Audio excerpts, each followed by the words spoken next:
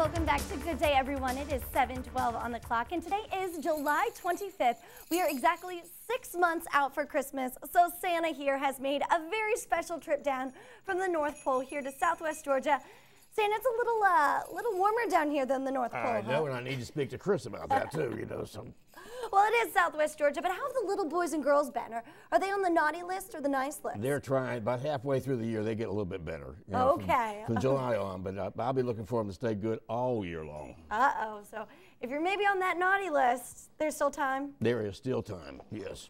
So now, Santa, I mean, you're not decked out in your Hawaiian shirt and all that? No, I just want to be traditional today and just make sure everybody's looking out. I'll be back later on with maybe my Memorial Day set up, get up. So.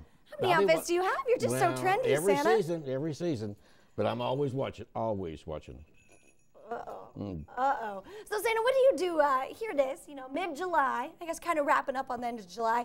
What does Santa do up at the North Pole here in the middle of the summer? Well, I'll tell you what, we get those elves working year round. But you're not working hard, though. No, you're taking a break, right? Mrs. Claus is home right now at the North Pole, getting them all ready. Perfect. And getting them started, getting all these lists in, too.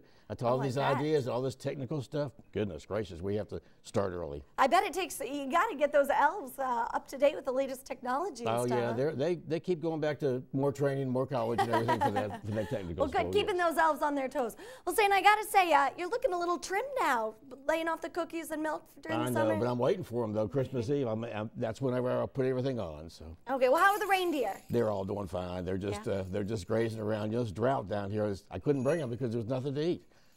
You know. All righty. Well, Santa, thank you so much for stopping by. He's going to be hanging out with us for the next hour or so, finding out just how good they're doing, and he's watching. He's going to check up on you before you go home. Kelly, over to you for some Christmas carols.